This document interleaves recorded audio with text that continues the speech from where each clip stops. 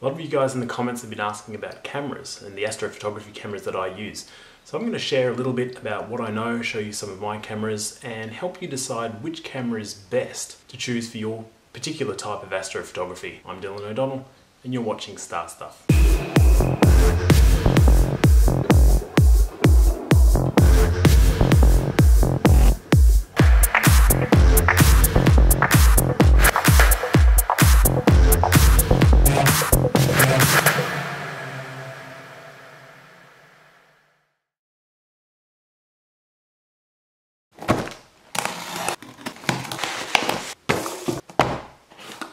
I should mention that I'm not sponsored by any particular camera company. I would welcome sponsorship though.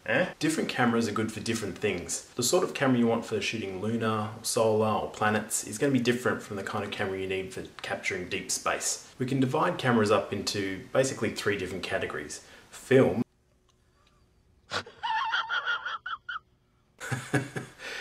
and digital. And in the digital category there's CCD and CMOS. This is a CCD camera, a QHY12, and this is a CMOS camera, a ZWO 174mm.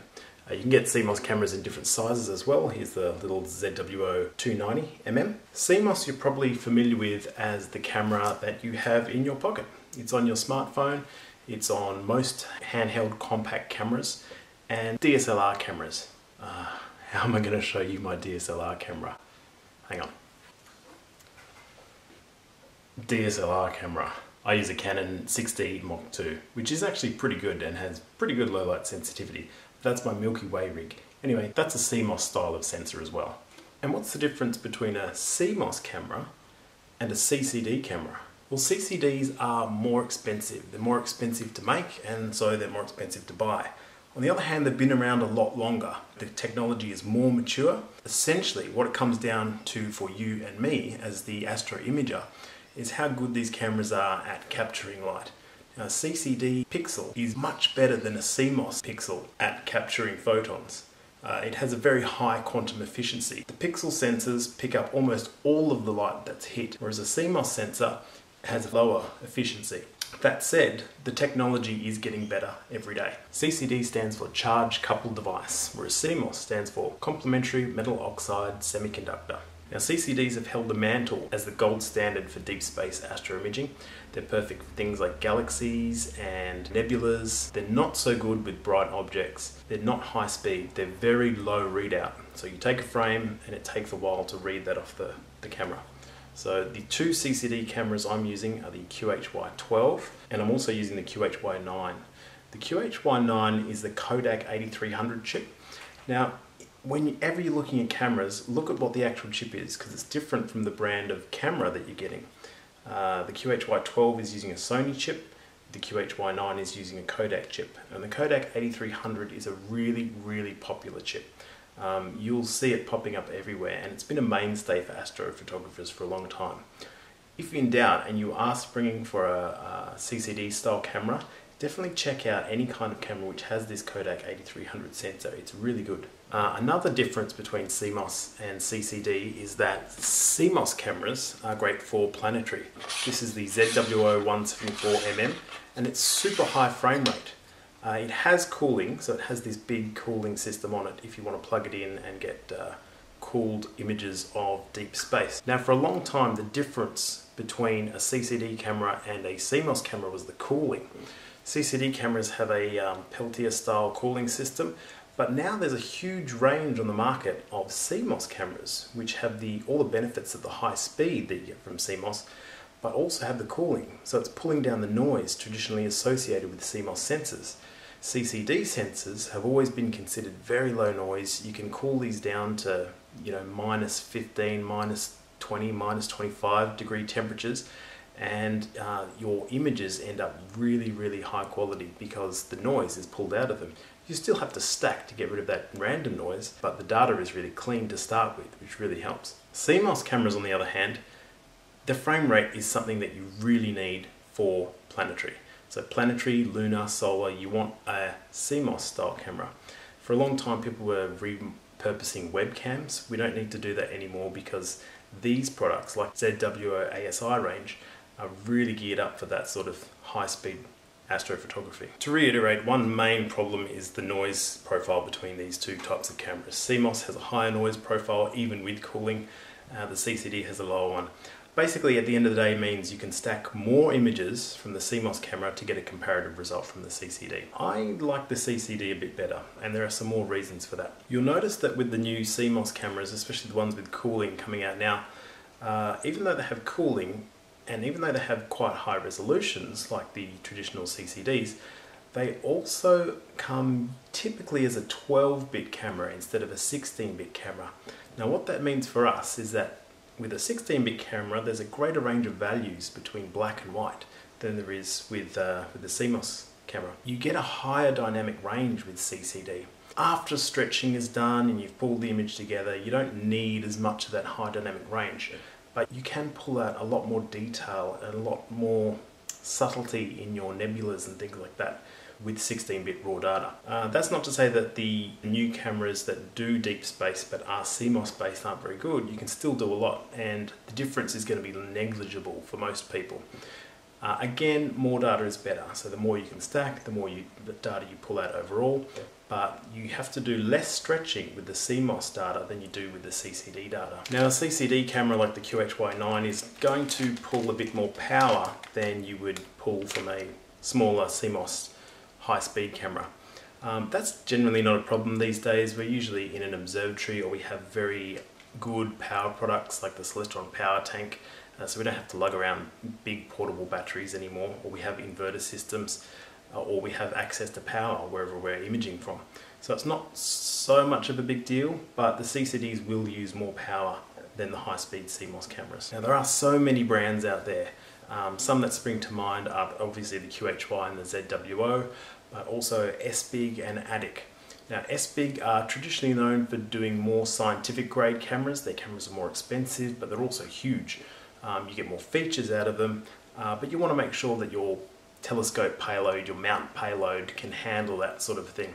And if you're doing F2 imaging like I'm doing, where you've got the camera at the top of the scope, you just can't use an SBIG, they're just too big, they block all the light. But if it's hanging at the back of the scope, it's actually a really good camera. If you can afford one, great, SBIG CCDs are the way to go. Now you've also got the ADICs. I don't have a lot of experience with ADICs, but for what I know from my friends that use them, they have great driver support, they have great support overall, great build quality, they're excellent cameras. They pack a low profile as well, so even if you're doing F2 imaging or you just want a lighter camera, they're good for that too. QHY, I get good results out of, but they aren't known for their driver quality. There are some bugs in the drivers, I've had issues over time, the support's not very responsive, but alternatively, they're very, very cheap. So a QHY camera is good if you just want to get the chip that you want, in my case the Kodak 8300, but you want a low price and you're not paying for a big brand name or anything like that. QHYs are made cheaply out of Asia and they're good cameras. The ones that I use, particularly the QHY12, have a very low profile, so that at the front of the camera they don't block a lot of light if you're doing that sort of thing. But generally, this is beer can shaped, it's very, very small profile, which is good. But again, not great driver support. And finally there's the ZWOs. Now the ZWOs are pretty much one of the most popular cameras on the block at the moment. I expect that they will continue their releases with new experimental cameras and great specification CMOS cameras coming out. Keep your eye on what they're doing, and they're releasing cameras so fast now, you really want to get onto either buying secondhand of last year's release or just buy one of the new ones. The rate of technology is increasing really quickly, and all the cameras that they're putting out now are really quite good. Just make sure that they fit the profile for your particular setup. The chip sizes and the features between the ASI 290mm and the 174mm are quite different. Their chip sizes are very different, so you'll get great results out of the 290mm for Planetary, for doing really small planets. The 174mm will allow you to do that too, but it has slightly bigger pixels. So it does allow you to do bigger things, like maybe a full portrait of the sun or the moon, or a big chunk of it to do a mosaic, whereas this is really more geared up for just very small planets. When I say fit the profile for your particular setup, you have to test the camera's resolution, its pixel size, against the magnification power of your particular telescope. So I highly recommend, whatever you're looking at, go to the Bintel astrophotography calculator that I helped develop and plug in the details for your camera and your telescope and look at the oversampling in particular. You never want it to be undersampled. You can be a little bit oversampled, that's not so bad, but good sampling, somewhere in the middle, will mean that you get the best results. It's really disappointing if you buy a camera and it might have the best specs ever, but because it doesn't match your telescope's magnification power, it's not going to work very well. This little ZWO camera, for example, it has great small pixels, but small pixels are better for a big telescope. The small pixels are really wasted on my 9¼ inch Celestron HD because I'm oversampling. So I get a lot of data in the image, but I'm not getting more detail between the pixels. Now most cameras are going to have a 2-inch thread, which is this 2-inch space over the chip. But they will come with a little adapter normally for the 1¼ so you can slip that into your 1¼ and every time you buy a camera you'll end up with more little black things. File those black things away. I have a lot of those. In fact, I have an entire shelf just dedicated to little black things. It's a really good resource to draw on when you're looking for that match between a certain adapter or a certain camera and a certain telescope setup. Now you probably also want to decide between a color camera and a black and white camera. You will get more detail using a mono camera. However, you will need to use a filter system. This is the sort of thing that you'll need with your filters in there. It's got a little wheel, but you can get motorized versions of these as well. So if you're shooting with a mono camera, it's 3 times the work to get the red channel, the blue channel, the green channel, but the detail you get at the end of the day is far better than a color camera. I'll probably need to do another video entirely on this concept about mono versus RGB camera quality, but if you can afford it, go for the mono and the filter wheel setup. It's far better. I know it's more work, but trust me, it's far better. Now I haven't spoken much about the camera that I'm filming on, the Canon 6D Mark II. I've spoken already about the fact that a CCD camera is better for the deep space stuff and a high-speed CMOS camera is better for planetary, solar, lunar, more solar system stuff. Now where DSLRs fit into this is sort of middle of the road. They're a good all-rounder camera. You can use them for planetary and solar, but they aren't going to be as good as a high-speed CMOS. And you can use them for deep space, but they aren't going to be as good as a proper CCD camera. They have a filter, an IR filter. This is an infrared filter that blocks the infrared light, which is great for day-to-day shooting. The color balance looks normal, but when we're shooting things in deep space, there's that bit of the spectrum at the end of the rainbow, over the red, that we can't see, but the cameras can see. A DSLR camera is going to have a filter that blocks that out.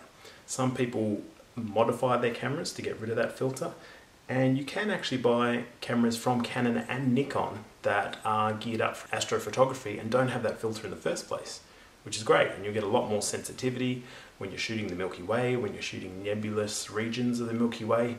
You get Barnard's Loop, you get all of that red hydrogen detail showing up really nicely. Smartphone cameras and DSLR cameras, they filter out the infrared signal, but astrophotography cameras generally don't, because we want all of that light. So take this little infrared remote, for example. When I hit this button, this little infrared LED will light up. You can easily see the IR here using my webcam on my computer. But if I try the same thing on my smartphone, nothing. But a DSLR camera is a good all-rounder. You can still use that camera for day-to-day stuff, like taking photos of your kids, but you can also use it for Milky Way, gorgeous, epic nighttime shots, and you can also hook it up to your telescope using an adapter and use it for deep space. You can use it for planetary. It's great for moon portraits. It's great for space station transits. It's great for solar, lunar, but not so great for the small planets, and not as good as the CCDs for deep space, but they are a great middle ground. If you could only choose one sort of camera, I'd probably recommend the DSLR because it's a good all-rounder for everything. And one last thing I'm going to rant about is Canon versus Nikon. It's the age-old debate. It's like Fender versus Gibson. I'm going to plant my flag firmly in the Canon camp. And I don't say this lightly, I've used Nikon before. In fact, I switched everything over to Nikon at one point and bought Nikon lenses, bought a Nikon body, did the whole thing. And as soon as I got into astrophotography, I realized that Canon was slightly better.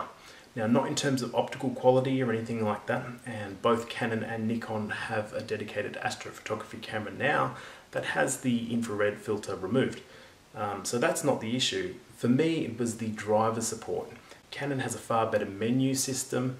It was easier to use in the dark for when I was out in the dark, and the fact that they opened up their firmware for developers to be able to interface their software made it much easier for software to proliferate. So there's a whole plethora of astrophotography software out there for Canon that isn't there for Nikon. And that's about it for my rant on astrophotography cameras. I hope that helped clear up a few things for you. You got to see a hands-on look of some of the cameras. Hopefully it helps guide your decision. Please leave me a comment, subscribe if you want to, and if you've got any questions, just let me know. And with that, bye-bye.